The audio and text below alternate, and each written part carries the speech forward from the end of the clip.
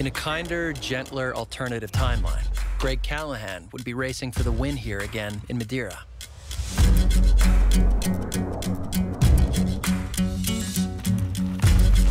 The last time we were in Madeira here, I left leading the series. To win in 2017 in Madeira was a huge achievement. It was an important victory because it just showed people that it wasn't just a hometown winner. The life of a professional mountain bike racer might sometimes be kind, but it's rarely gentle. Yeah, unfortunately, it's been quite the opposite. This time around, where I've started the season with 2 bad races, and I'm sitting here now, injured, missing out on the 3rd.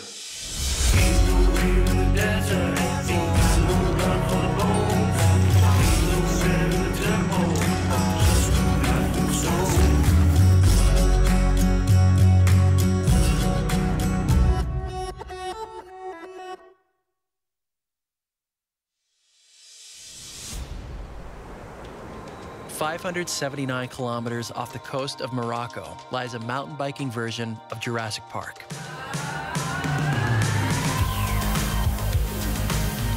If you're the type of mountain biker who has a bucket list of places you want to ride before you die, Madeira should definitely be near the top.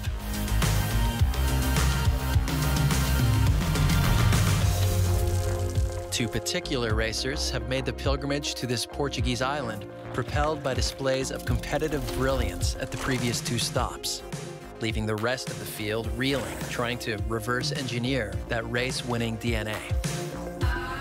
It's times like these you might begin to believe that the #1 plates are all but determined. But in racing, it's rarely ever plain sailing.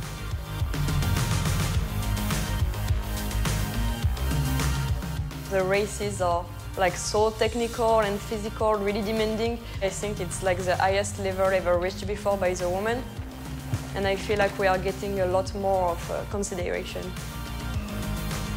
I think being small is good for Enduro, you know. Slide through those janky corners.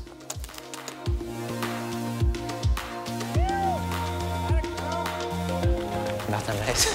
This guy is kind of crazy. He doesn't track walk, he doesn't watch his GoPros, and then boom, he's there. You know, he probably sees everything in slow-mo and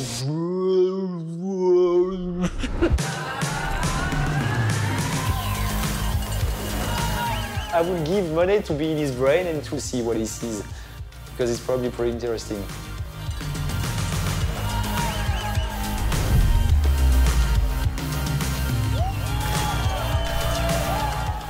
Over the course of an athlete's career, one of the key elements of success is a trait that can't be tracked on a spreadsheet or measured with a heart rate monitor. Yeah, attitude. Attitude is what separates above average from excellent and dictates how a racer deals with the unpredictable. Damn, son. It was not hard for me to see that Greg broke his leg, not with mountain biking sport. 2 fractures and 2 ruptured ligaments. Fell off electric KTM. Nice. The start of 2019 is not what we expected also as a Cube brand and what Greg expected. This year, obviously, his contract is up with Cube at the end of the season. I knew it is a contract year, so I want to have a big season to, you know, to show my value when it counts. You know, having 2 bad races to start the season and then missing the 3rd with this injury, it does put the pressure on because you feel like you need to perform. Your future, in a sense, kind of rides on what I'm going to do for the rest of the season.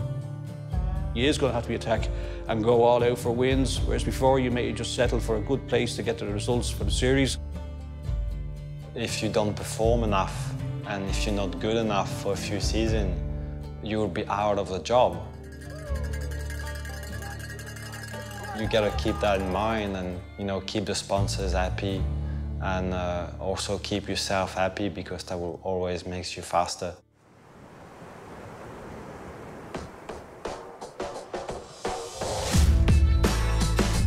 Here's an interesting paradox about bike racing. The mental management strategies needed to deal with the strain of competing in high-profile locations scattered across the planet are almost always developed much closer to home.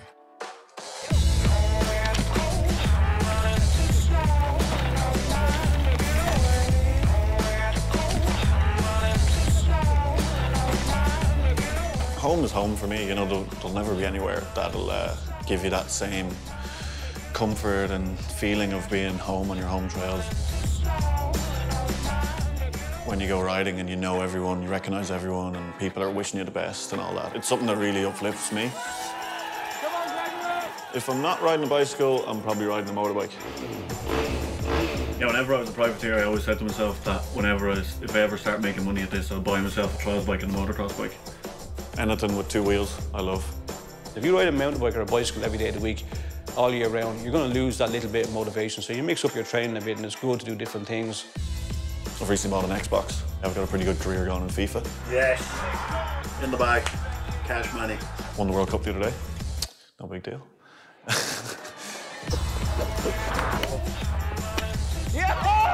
This is a group of men learning to play golf. Didn't go up. I only know power. You have to have fun. Like I've always believed, fun is fast, and fast is fun. Oh! Oh! Oh!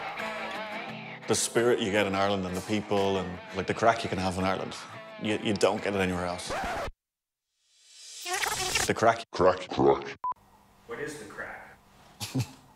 Yeah, so it's probably important to get some of these words out in the clear now. Crack does not mean hard drugs. It is having a bit of fun, having a laugh. What's the crack? What's up? Any news? Yeah, crack is not drugs. It's a good time. I think it was my intuition to take Greg into the team because the most important thing for me is the character. The character of Greg is a really, really good one and fits 110% in the team and in the Cube family. I must say, it is really successful and it was 100% the right choice. Certainly with living in Ireland and with my group of friends, there's no risk of me getting big-headed, I don't think. You come back from a World Series and you go home to Ireland, you might have won, and you know they wouldn't say, Jesus, well done. They'd say, oh, you didn't do too bad last weekend, did they? Like it's backhanded compliments everywhere. So you definitely get kept humble.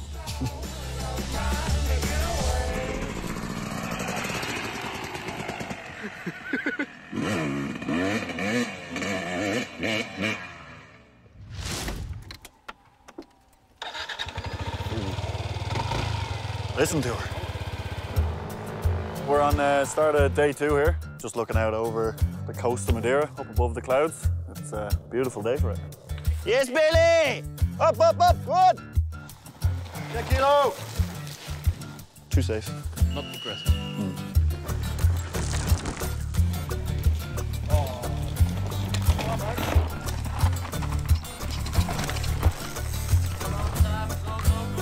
Zach, the most they pedal very aggressive here. Pedal, pedal, pedal. Pedal to the metal. Yes, boy, perfect. Get it! Yeah, boy. That was mint.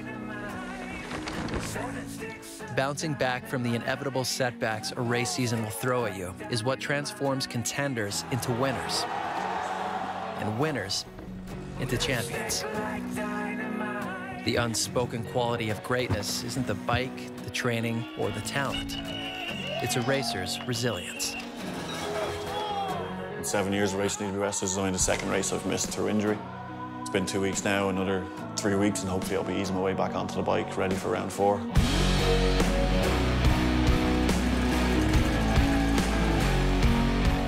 I knew there was gonna be holes everywhere, but still when you get in there and you're like, you know, redlining, it's hard hitting those holes fast.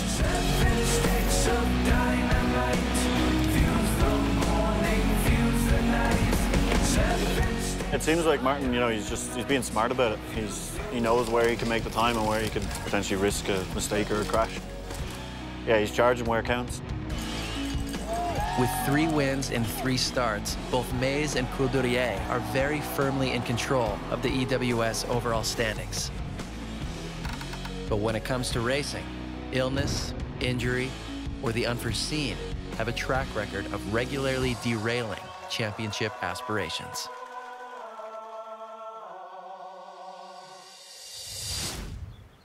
Next on Track. First race back in a while, and definitely a bit nervous to come back and, you know, put down a race run again.